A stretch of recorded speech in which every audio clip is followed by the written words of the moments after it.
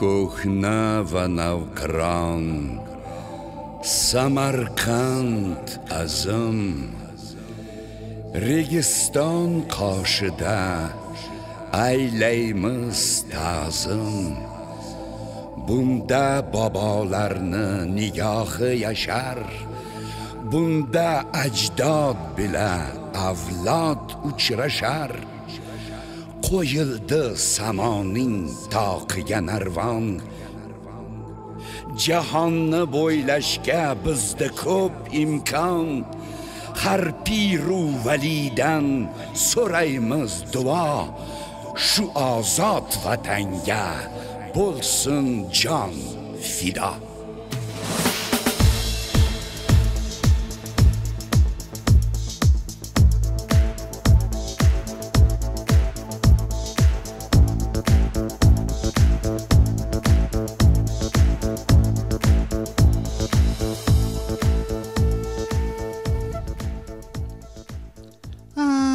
Uzbekistan, and particularly Samarkand, a place in the world that everyone should visit at least once. The most populous country in Central Asia and the center and source of civilization and culture for the whole region for thousands of years, until the Russian problem showed up, Uzbekistan is a country trying to get back to that status. There's definitely arguments for it. In addition to being the most populous country in the region, Uzbekistan is also the largest producer of electricity in the region, it has huge natural gas reserves, it is a major producer of cotton, a well-educated workforce, a history of civilization that is only dwarfed by China in the region, a healthy and rising total fertility rate, also the only one in the region, and rapidly recovering economically after nearly 100 years of dictatorship. It has a monumentally complicated road ahead of it, and in the following 3 episodes, I will try to tell a short version of the story of Uzbekistan. Let's explore.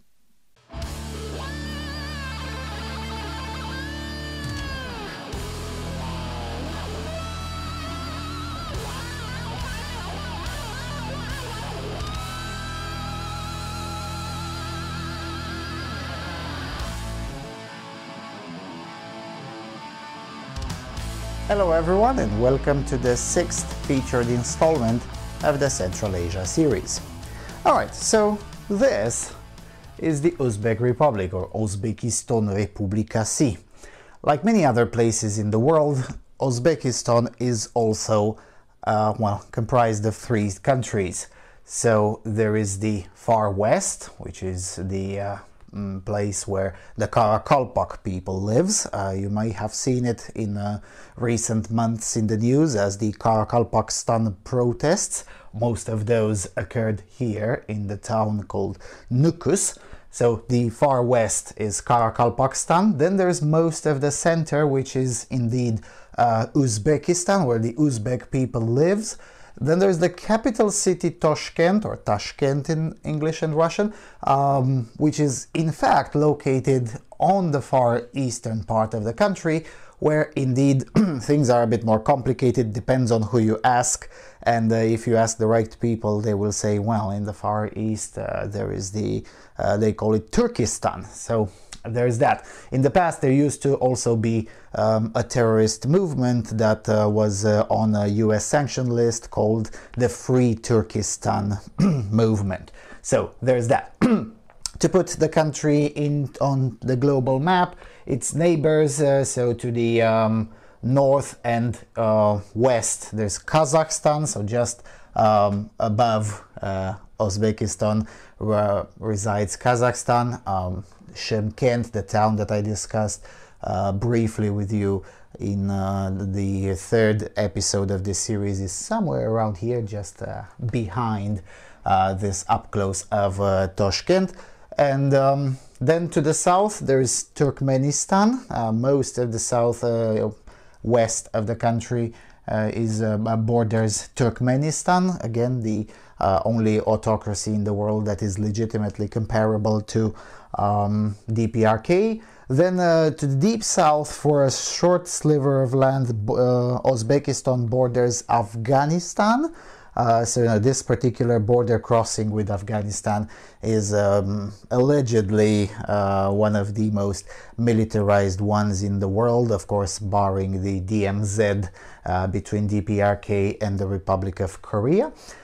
And then to the southeast is Kyrgyzstan here and Tajikistan here. So this is a very complicated area. And then there's these. Please pay attention to these. As you can see, there's a separation between the rest of Uzbekistan and these villages, these portions, these small portions. These are called the Uzbek exclaves on the Kyrgyz territory, and these are some of the areas in Central Asia that unfortunately up until this day they are seeing border conflicts.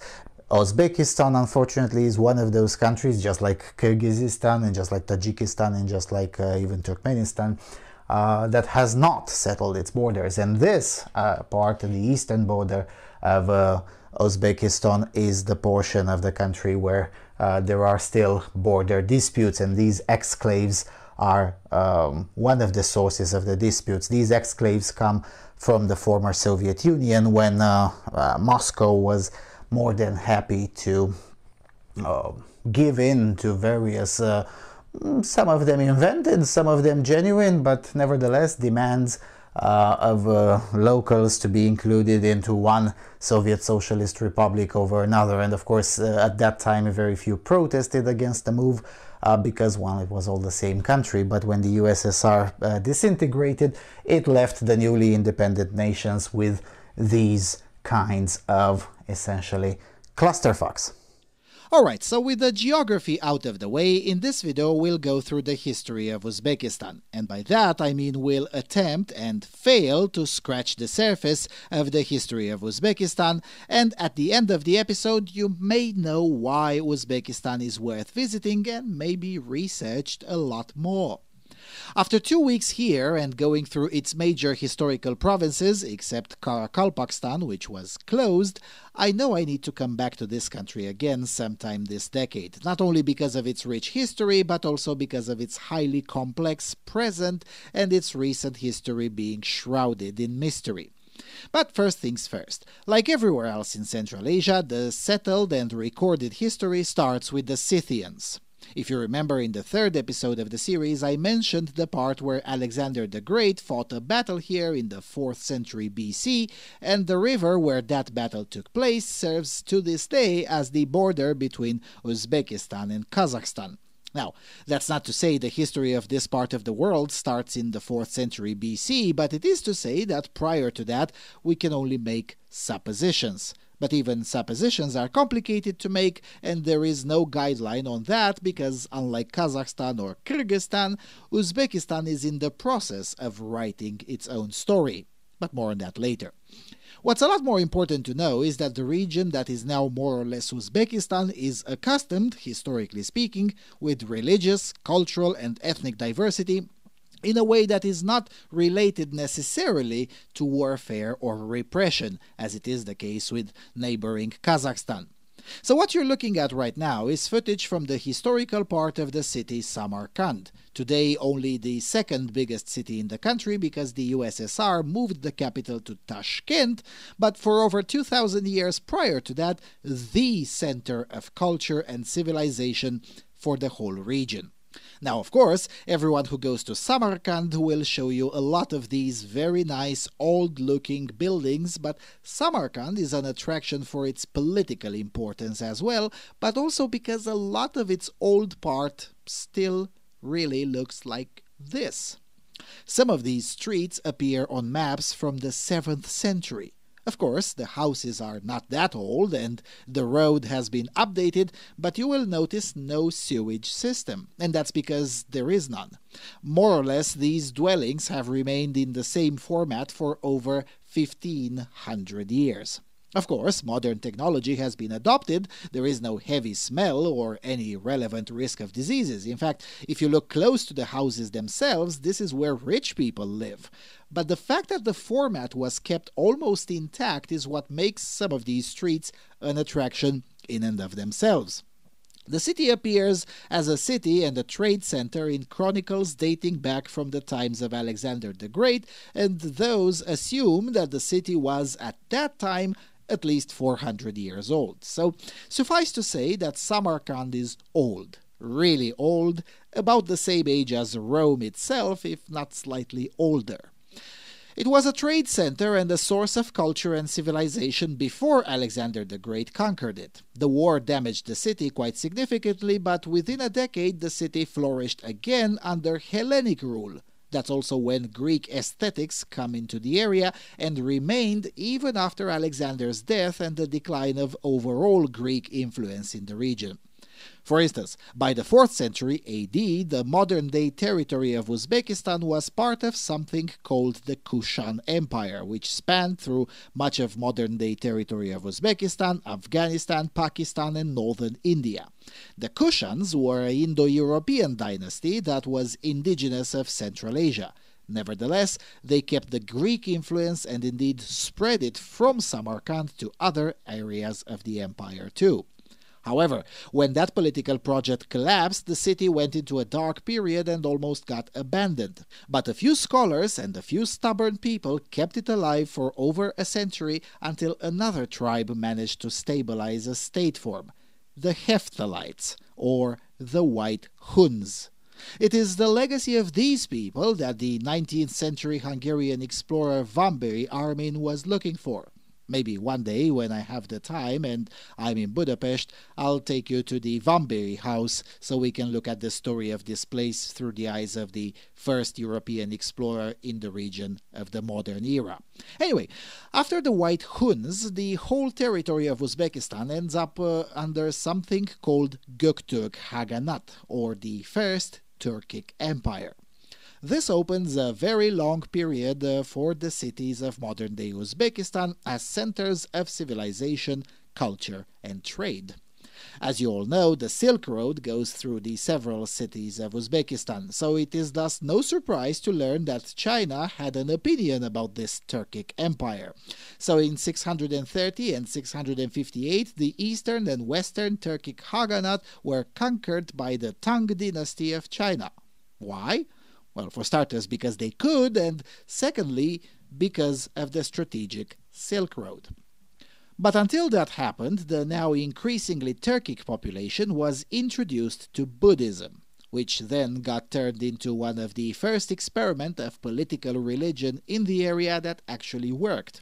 Of course, Christians had tried 2 centuries earlier, but they failed.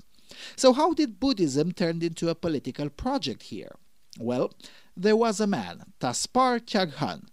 There is no surviving statue of him, only of his predecessors, for some reason. But Taspar was the son of Bumin Chaghan and Wei Qianglin, so a Turco-Chinese ruler and the 4th Hagan of the Turkic Haganat. He came up with the idea of combining the Turkic deities with the Buddhist rite, as it was understood in the 6th century AD here.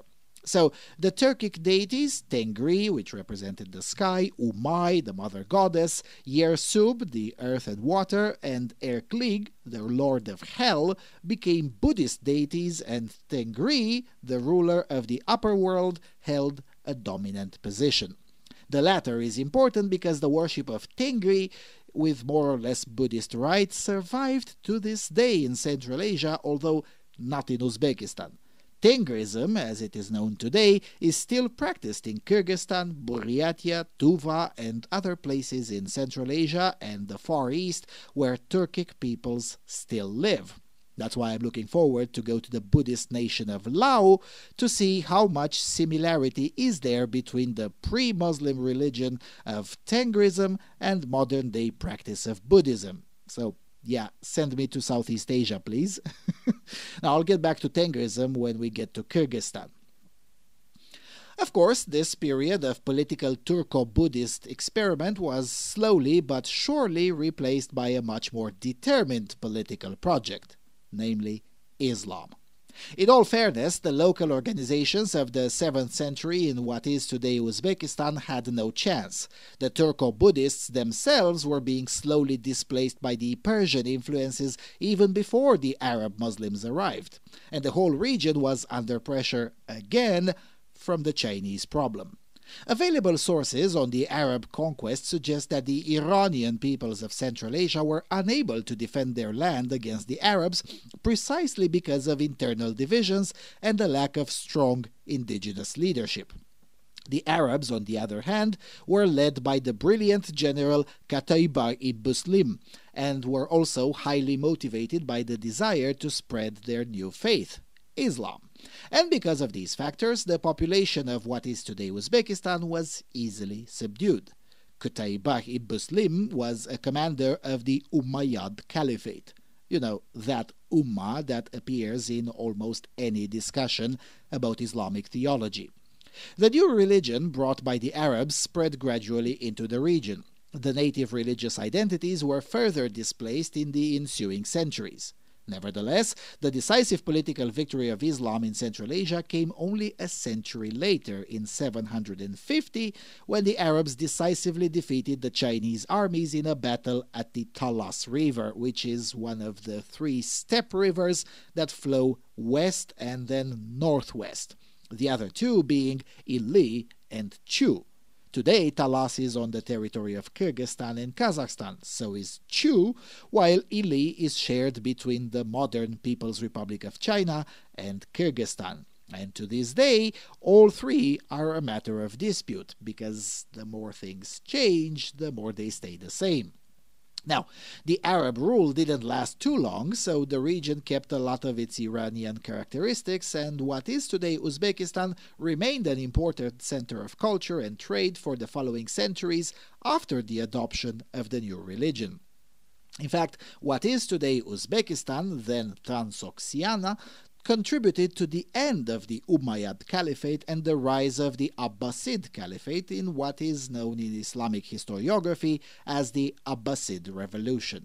The Abbasid dynasty descended from Muhammad's uncle, Abbas ibn Abdul Muttalib, and it was the dynasty that founded the city of Baghdad and established the Muslim Caliphate as it was to be known in history for several centuries until the rise of the Ottoman Empire.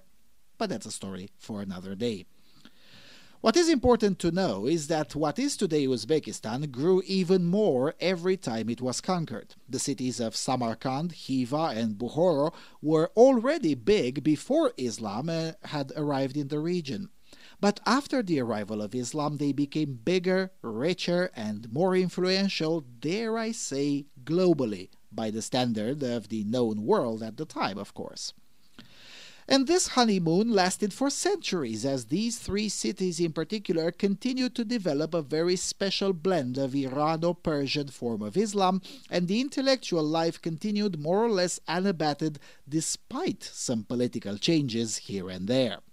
Some of that survives to this day. For instance, this construction, the Kalyan Minaret, built in 1127, is still around to be admired in the city of Bukhara, which is quite impressive because this is a place with a lot of earthquakes, so the fact that some of these older constructions are still standing tells us something about how serious the people took their job 900 years ago. Here, perhaps I should note that some of these old buildings one can admire in Samarkand and Bukhara have been through a complicated process of restoration and indeed reconstruction in some cases. So while this 900 years old minaret is for real, many of these buildings, not so much. But that's a story for episode 8, or episode 17 if it doesn't make the cut. Anyway, this honeymoon ended in the early 1200s when Genghis Khan showed up. The Mongol invasion and subsequent conquering and settlement was a major turning point for the whole region, and particularly for what is today Uzbekistan, since it was then and continued to be centuries afterwards the source of civilization and culture. For starters, the Mongol conquest quickened the process of Turkification in some part of the region. Although the armies of Genghis Khan were led by Mongols, they were made up mostly of Turkic tribes that had been incorporated into the Mongol armies as the tribes were encountered in the Mongols' southward sweep. Most of these armies of men remained when the new settlement began, and they mixed with the local populations who, for the most part, did not flee. However, reconstruction took almost a century. The invasion inflicted severe damage on both Bukhara and Samarkand and the region of Khorazm, today still in Uzbekistan with the capital in the city of Hiva, which I did not have the time to visit this time around. Khorazm at the time was a very wealthy province and was treated particularly severely by the Mongols during the initial invasion.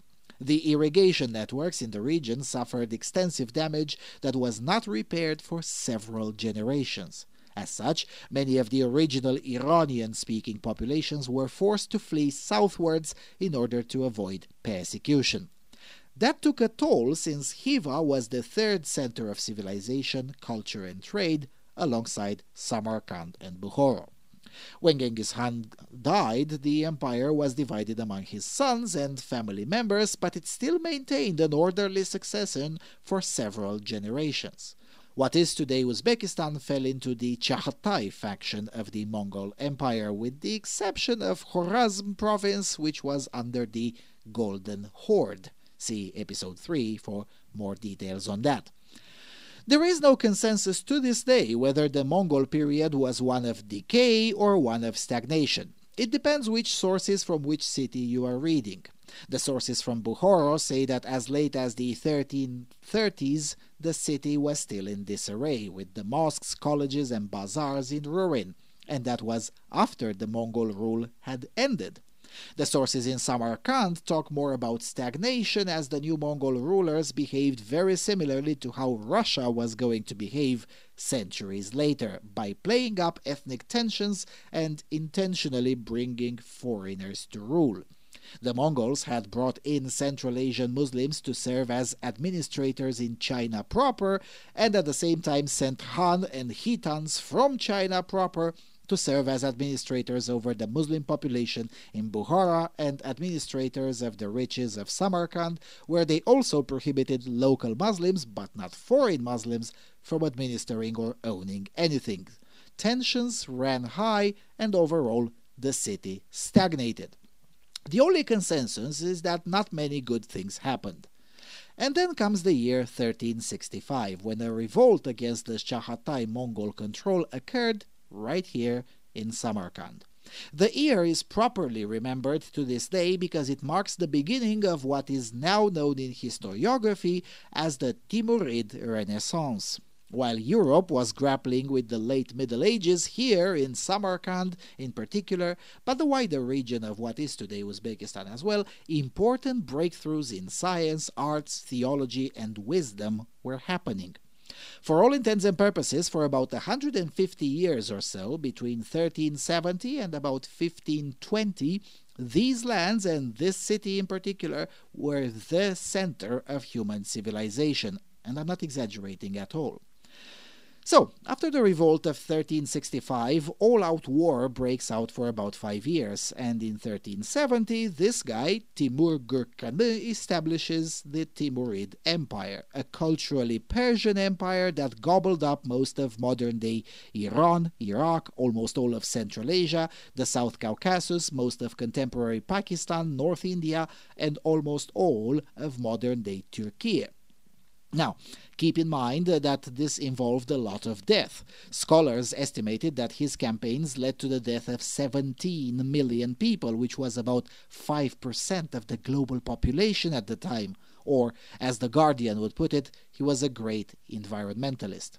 No, seriously, the British newspaper The Guardian actually said that about Genghis Khan, from which Timur claimed ancestry from.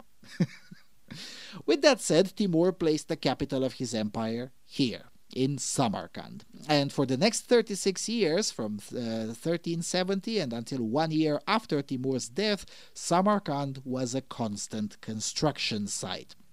The population grew to 150,000 people, which made Samarkand bigger than Rome and in top 5 biggest cities in the world at the time. And Timur was aware of the rest of the world too. Rome had just started the first University of Rome, Sapienza, in 1303.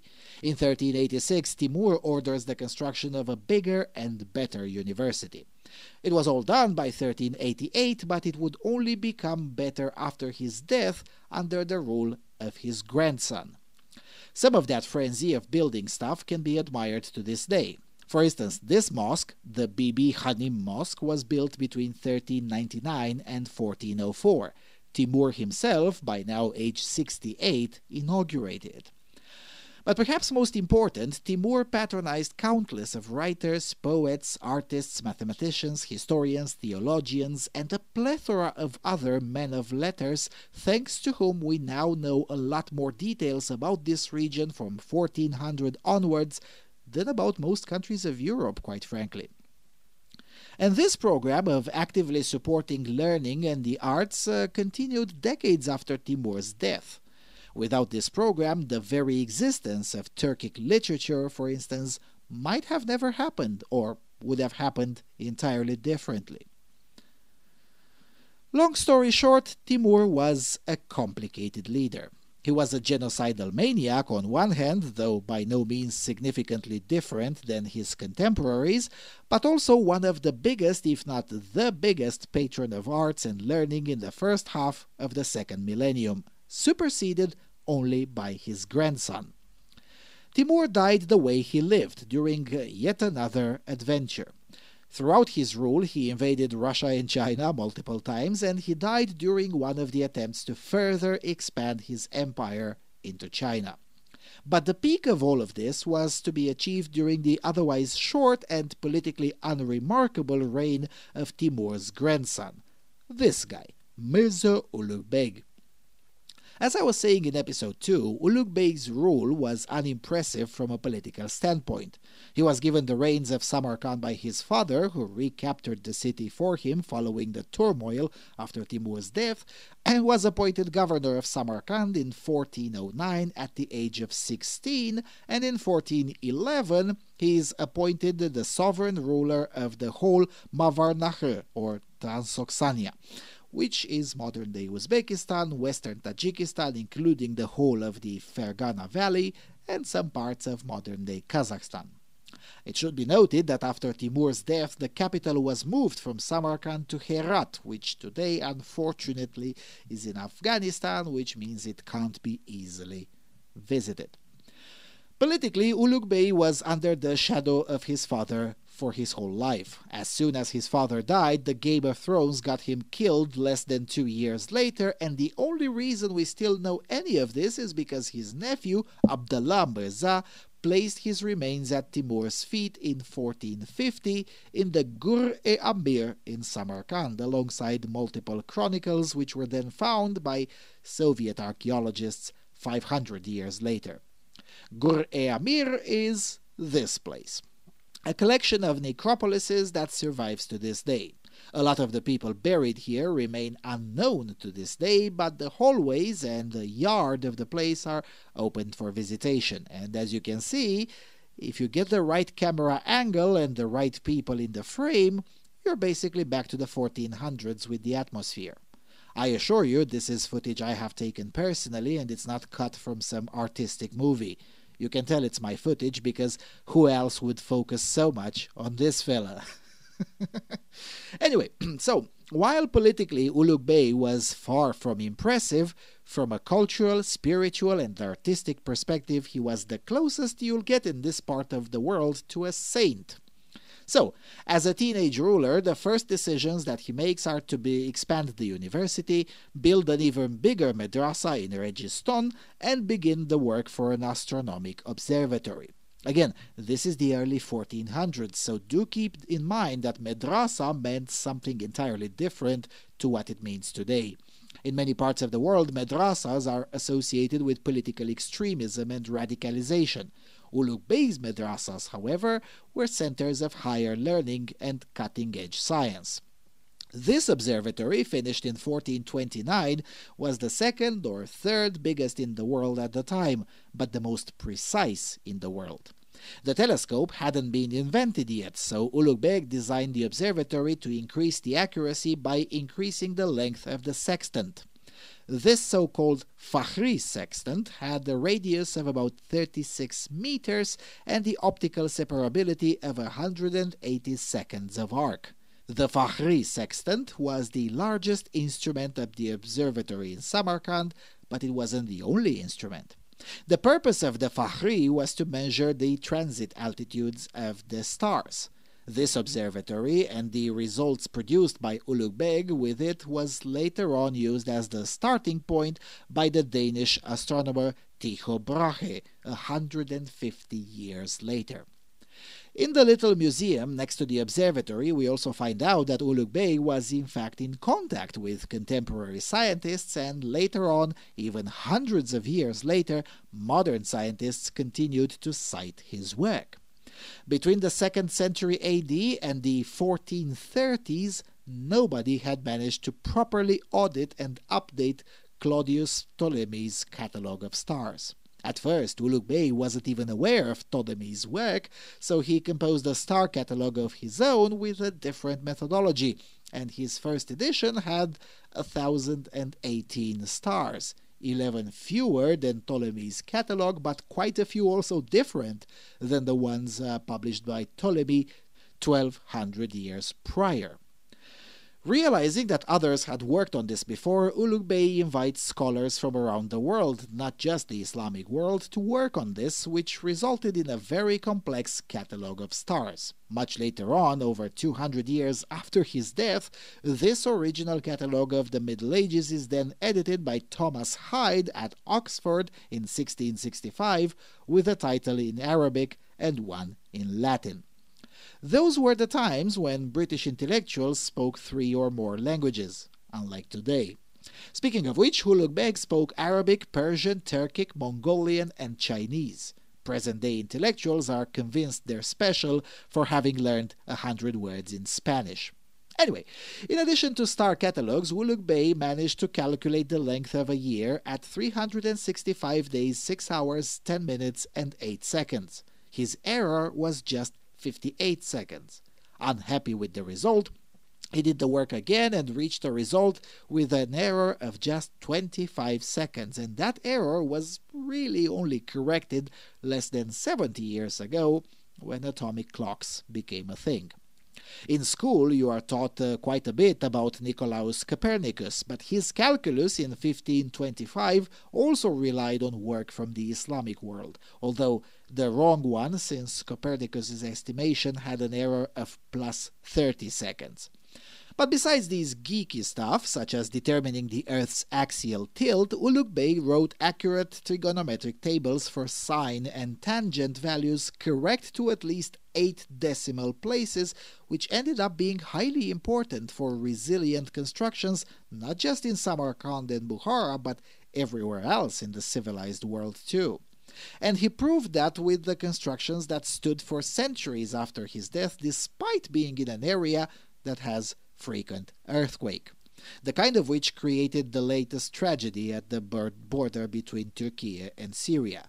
Those kinds of earthquakes are very common in both what is today Uzbekistan and Tajikistan. Yeah, sure, they've undergone serious consolidation in modernity, but there are pictures taken at the turn of the previous century showing that the basic structures did survive without interventions for centuries, which tells me that Ulugh Beg got competent people to work on this place as well as Bukhara, these two cities getting special attention from Ulugh Beg throughout his rule. But as I said, all of this cultural and scientific development was taking place on the background of very serious political turmoil, which got even worse after the death of Ulugh Beg's father, and the fierce fighting for influence between the Timurids attracted the attention of the Uzbek nomadic tribes living to the north of the Aral Sea. The city of Samarkand found itself under siege 4 times in less than 10 years, 1494, 1497, 1501, and 1505. The first 3 sieges were by other Timurid factions. The last one, that also proved successful, was by the Uzbeks, who had started the invasion of the Mawar Nahr in 1501. So in other words, the Timurid factions fought each other for Samarkand and an external force won. And in many ways, this is where the modern history of Uzbekistan begins. The Uzbeks in early 16th century learned from the mistakes of the political project they had just conquered. So instead of trying to make a huge unitary empire, they established smaller states in a very loose confederation. But not before trying a unified version themselves too. The short-lived Uzbek Khanate, or the Abulkhair Khanate, was short-lived for the reason discussed in episode 3. The Kazakhs started their war of independence, and that war lasted 30 years and drained the Uzbek Khanate of resources. The Kazakhs won, and so the remaining Uzbek Khanate, now extended southwards, reorganized in smaller pieces. The most important ones were the Khanate of Bukhara and the Khanate of Khiva. The Khanate of Bukhara ended up lasting for almost 300 years, from 1500 to 1785. De facto, it ceased to be an independent state in 1740 when it got conquered by Iran, but de jure, the Khanate of Bukhara was abolished in 1785 when it was turned into the Emirate of Bukhara, thus changing the geopolitics from legitimacy via Genghis Khan to legitimacy via Islamic jurisprudence. In other words, the political legacy of Genghis Khan lasted for more than 500 years after his death, and we're quite a lot into this video and we still haven't got to the Russian problem. So keep this in mind as you hear Russian shills discussing about how Uzbekistan is part of Ruski Mir. If anything, some portions of southern Russia are part of Uzbek Mir. Anyway, long story short, while politically these places lasted quite a bit, they couldn't stop the time. The development of maritime routes killed the main source of revenue and prosperity, the Silk Road itself. In addition to that, the Uzbeks' struggle with Iran also led to the cultural isolation of Central Asia from the rest of the Islamic world, thus interrupting the civilizational development that had started under Timur. By 1785, Bukhara, Samarkand, and Khiva were a shell of their former selves. Samarkand had been abandoned in the 1720s and remained a ghost town for the rest of the 18th century, or a marginal village within the Khanate of Bukhara.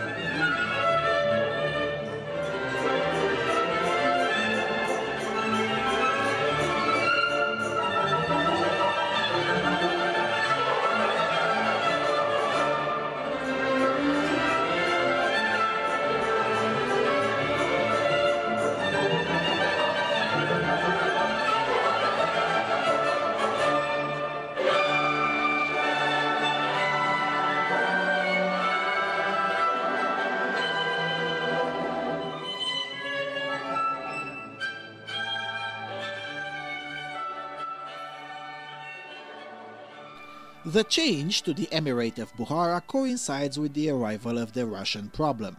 As mentioned in episode 3, the latter half of the 18th century saw the arrival of the Russian problem in Kazakhstan. Well, come the 19th century, the Russian problem gradually becomes generalized throughout Central Asia. Specifically for Uzbekistan, this period is marked by internal weakness. You see, it wasn't just the Russian problem, it was also the Iranian problem, which, although decreasing in importance, this aspect wasn't fully noticed by the local elites of the Emirates or Khanats. There were many reasons that attracted the Russians here, from the cotton potential to the commercial potential to looking for some Russian slaves that had disappeared from the trade routes, but also geopolitical power plays. If you remember, the entirety of the 19th century is known as the Great Game, in which the perfidious Albion and the Russian problem struggled for supremacy over Asia. The interest in the cotton potential of Uzbekistan was sparked in Russia as a result of the American Civil War, actually. You see, the main supplier of cotton to Russia was the United States. When the Civil War broke out, the supply of cotton dried up and the Tsarist authorities were compelled by the industry to look for a new place to source cotton from. Imagine that. One of the reasons you can still get along in Russian today on the streets of the historical city of Samarkand is because of a conflict breaking out 12,000 kilometers away. And this was in the 19th century, long before the internet and mass communications. I'm dwelling on this because here, on the Freedom Alternative, we routinely insist that the more things change, the more they stay the same. This idea that global trade and one conflict here having repercussions on the other end of the world is somehow a new thing, it's an idea that, in addition to being wrong, it is also, unfortunately, once again making its rounds through circles whose study of history is limited to World War II and a few other carefully cherry-picked, terminally online topics. So, by 1873, the entire territory of what is today Uzbekistan was either under direct control of Petrograd or was a quote-unquote protectorate. With that said, life in the former Khanates and Emirates hadn't changed much, except for the increased focus on cotton, which made the initial experience with Russia radically different than the one in Kazakhstan, Turkmenistan, or Kyrgyzstan. The Tsar was all too happy to leave the local life more or less autonomous as long as the cotton kept on flowing from here towards Russia. Also, unlike in Kazakhstan, the local elite was also kept in power. The Emir of Bukhara, for instance, continued to rule over domestic affairs, and the Trans-Aral and the Trans-Caspian railways, built by the Russian Empire more or less along the Silk Road, was in fact good for business, at least at first. The city of Samarkand knows yet another revival, from an abandoned village in 1800 to a commercial hub by 1888, and the capital of the newly formed Samarkand Oblast of Russian Turkestan.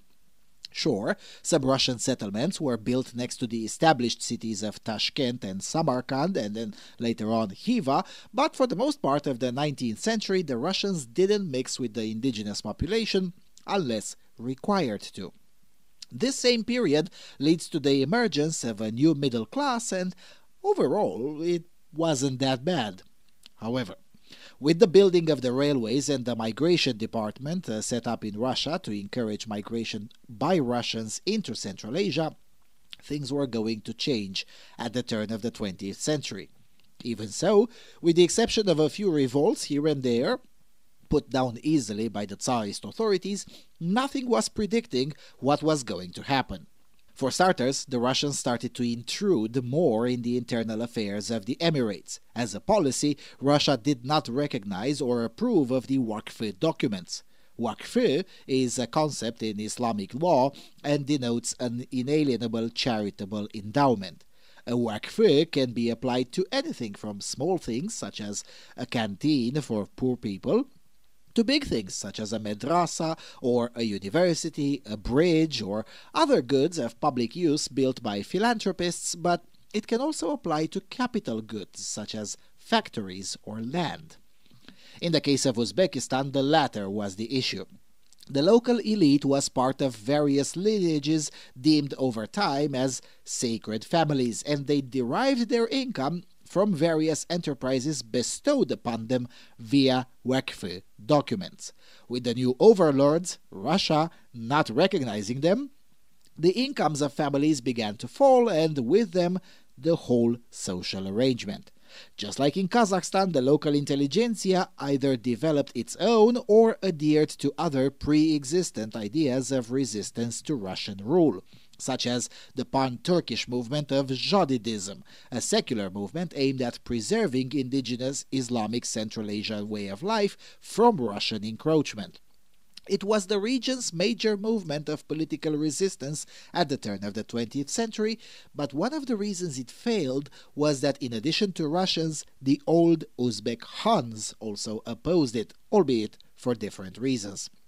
The Jadidists were educated men who had traveled to learn from Russia, but also from the modernizing movements in Istanbul, and believed that both society and religion need to be reformed and modernized.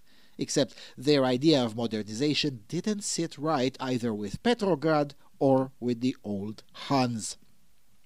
The 1905 revolution in Russia raised hopes that this can be achieved, but the democratic reforms promised gradually faded, and Russia instead turned to even more authoritarianism, because the more things change, the more they stay the same. After the Tsarist repression, most of the reformers went into exile, though some of them would come back as Soviet leaders less than 20 years later. But until we get to the Soviet period, we should note that the decree by the Tsar in 1916 to annul the immunity to conscription duty of the peoples of Central Asia sparked revolts here too, just like everywhere else in the region. With that said, the consequences were much milder here because, unlike Kazakhstan and Kyrgyzstan, Russia hadn't disrupted the way of life here that much. The concern here was preservation of rights, or, if you want, the politics here was conservative rather than reactionary. Nevertheless, the troubles brought by the 1916 Central Asia revolts and then later on by the February and October revolutions in Russia presented a new opportunity for the Jadidists, who quickly repeated the events in Tashkent by overthrowing the Tsarist administration of the Governor-General. It should be said that it was Russia that moved the capital from either Bukhara or Samarkand to Tashkent, where it still stays to this day. With that said, the Jadidist attempt was deeply unpopular because what they wanted was a dual system with provisional government with direct Soviet power and with a complete exclusion of native Muslims from that power. This led to a split among the Jadidists, and that's how the Basmachis emerged, whose goal was to revolt and resist Soviet rule. Many of them remained in an armed resistance way into the 1930s, in fact. However, most Jadidists remained with the communists, and the Bolshevik victory in the Russian Civil War drew large support of the population with promises of local autonomy and even some economic autonomy. I mean, it didn't cost Lenin anything to promise that, did it? So the last emir of Bukhara is overthrown in 1920 and replaced with the short-lived Bukharan People's Soviet Republic, which would then be merged under Uzbek SSR. While overthrowing the emir of Bukhara, those doing it were firmly convinced that they'd get a better protection of their rights under Moscow. Lenin had said so, right? Of course, most of that never ended up happening because Russia never keeps its word. In the present, one can visit the seat or the palace of the last emir of Bukhara. This place, the Sitorai Mohi Khosa Palace, finished in 1918 and named after the emir's wife, is a small microcosm of the world that was lost with the removal of the emir. By 1920, the emirs had in fact embraced modernity a lot more than the Bolsheviks for sure, but they had done so with much more wisdom too, given that violence as a main recourse to settle issues hadn't been a thing for over a century, until the Bolsheviks showed up. And the emir had opposed the Jadidists because of their ideas that were simply too radical. Looking back in hindsight, by 1920 it was already too late and the position of the emirs would have made no difference. Nevertheless, the emir sided with the Basmachis, so the Jadidists removed him. In the revolutionary fervor, the Russians also partially destroyed this place, the Ark of Bukhara. This fortress survived the Mongols and the countless wars and aggressions of the second millennium, but it couldn't entirely survive the Russians. Later on, the Jadidists that helped establish communism here, such as Faizullah Ubaydullayevich Hojayev, the first secretary of the Uzbek Soviet Socialist Republic, ended up arrested and shot in the head in 1938. The famine of the early 1930s, the direct result of Soviet policy, was blamed on Comrade Hojayev. Very convenient, as Stalin then replaced him with a Russian and commenced the Russification of Uzbekistan's entire political and economic life, an aggressive policy that lasted all the way till the late 1970s. And this is where things get really complicated. You see, there's basically nothing in between 1930 and 1954, a year after Stalin's death. What happened in Uzbekistan during the Stalinist period is more or less a state secret. And although I spent several days touring universities and centers of learning, not to mention all bookstores in Tashkent, Bukhara, and Samarkand, there's nothing written in great detail about the Stalinist period. It's as if it never happened. One young guy from Bukhara, seeing me annoyed in one of the bookstores and also wanting to practice his English, asked me what I was looking for. When I said that I want books about the history of Uzbekistan from any period between 1785 and 2016, he just burst into laughter. "Sir, you're going to have to come back here a few years from now. Hopefully we will write them by that time," he said. As I was alluding to in episode 2, Uzbekistan is in the process of writing its own story. I'm sure some of that will also amount to revisionism, but in some aspects it may be the first time Uzbekistan even tells its story. I'm not sure I can convey this enough, but there really isn't much to be said about the Stalinist period, and not because nothing happened, but quite literally because the whole period has been erased. Although much of the figures purged in 1937 have been rehabilitated in 1966, the corresponding process of writing them back into the story hasn't happened. To this day, one can't exactly find out what went on between 1927 and 1953, and it doesn't get much better during Khrushchev and Brezhnev either, although for different reasons. You see, the experience of Stalinism taught the local elite something, namely that you can use the inherent corruption of Moscow against itself. So that's pretty much what happened after the death of Stalin and the wave of rehabilitations. Some Uzbek nationalists were rehabilitated under Khrushchev, and more Uzbeks began to join the Communist Party and get positions in government. Yes, that also meant to accept Russification, at least in part. One had to be fluent in Russian in order to be allowed to hold a position in the party or in government. That policy was maintained from the Stalin era. In fact, some of the people purged in 1937 were not accused of Article 58 violations, like it was the case with many sent to the Gulag, but of various religious crimes. You see, burying a relative on the Muslim rite was a crime. After Stalin, it was no longer a jailable offense, but being religious was a barring condition from obtaining a relevant position in society. Those who did not abandon their Uzbek lifestyles were not welcomed. With that said, the local elite found a workaround that should sound very familiar to those in Eastern Europe. Say like Moscow or Brussels these days, but then do the way you know it's better.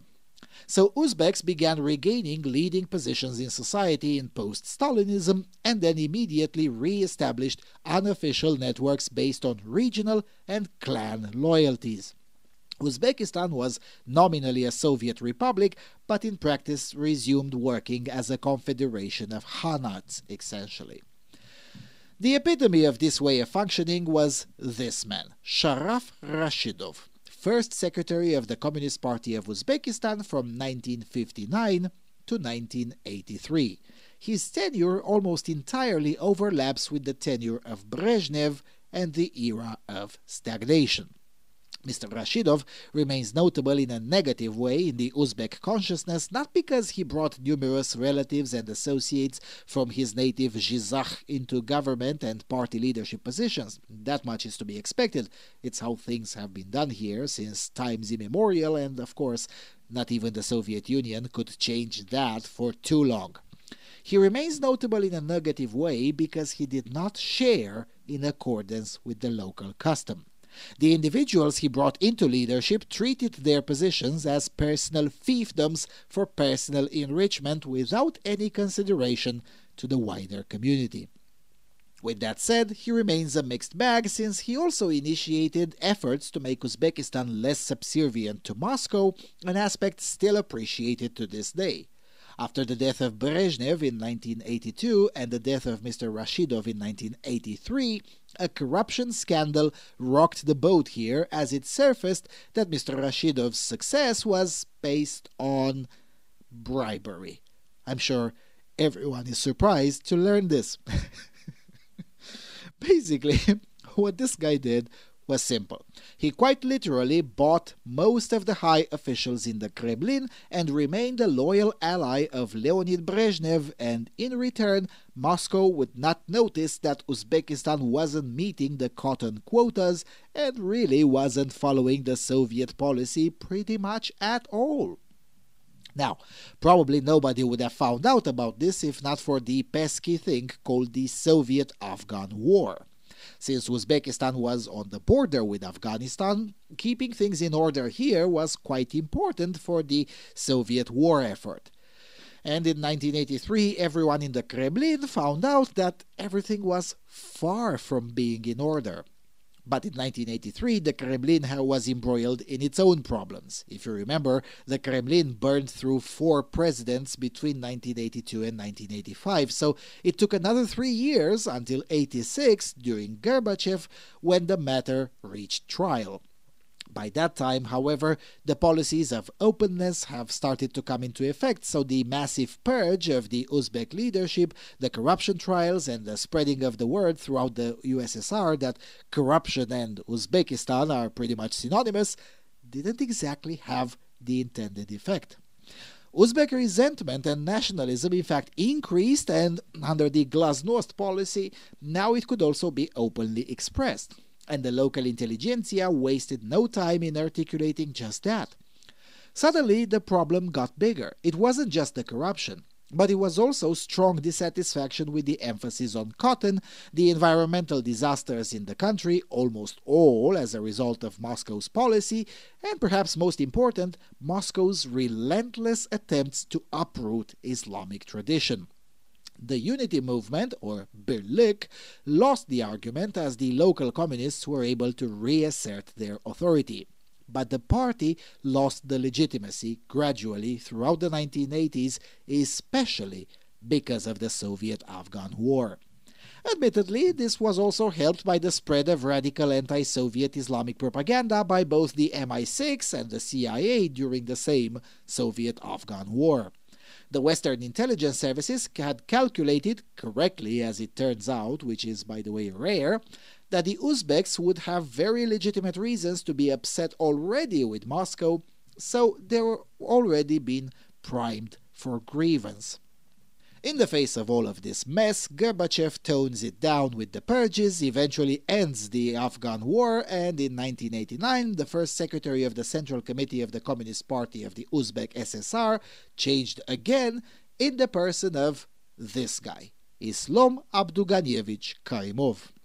Officially, he was appointed after his predecessor, short-lived Rafik Nishonov, failed to quell inter-ethnic clashes and instability in the Fergana region. In reality, however, the reason was simple. Moscow wanted to tone down the political mess brought by the Afghan War, the purges, the corruption scandals, and Islam Karimov from Samarkand was a good choice. He hadn't been involved in the purges, was not a member of the local party elite, and was known as a good Muslim, something which, until that moment, was in fact a barring condition. He would then go on to rule like an absolutist tyrant that would enact the harshest restrictions on Muslim life in the entire history of Uzbekistan, but nobody knew that in June 1989 when the Politburo approved him. In fact, the Politburo didn't even live long enough to see it happening, as the USSR itself ceased to exist, while Islam Karimov's regime was going to survive all the way till 2016, and with the reverberations of his demented policies being noticeable all the way till present day. But that's a story for the next 2 episodes.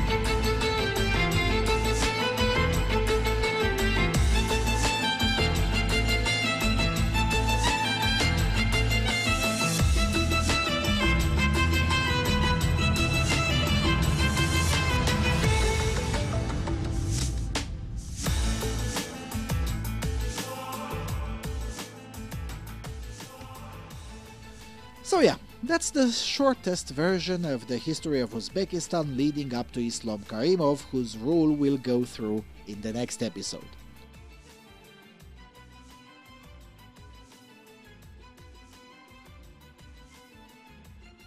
What's important to keep in mind is that Uzbekistan is significantly different from all of its neighbors, not just because of its politics, past or present, but because unlike its neighbors, it is the heir of a very long history of a local civilization and of documented greatness in a way that Kazakhstan, Turkmenistan or Kyrgyzstan simply aren't.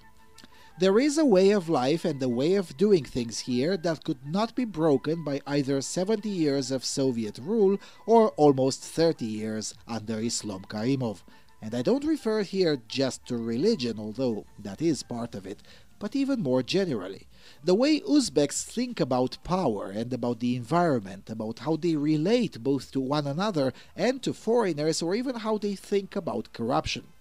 In the next episode, I have a few stories about corruption under Islam Karimov, told to me by several business owners. It's not that Uzbeks are in principle against corruption, but on a gut level, they are able to detect the kind of corruption that is systemic and corrosive, and accurately distinguish it from general corruption that is, after all, part of human nature. And with that, I will stop here for the time being with the story of Uzbekistan. Thank you all for watching. Thank you for your continuous and generous support, especially to those who made this tour possible. Don't forget to subscribe, visit our website, and if you like what we do, consider making the next series possible. Details in the description box. До свидания и увидимся на Альтернативе Свободы.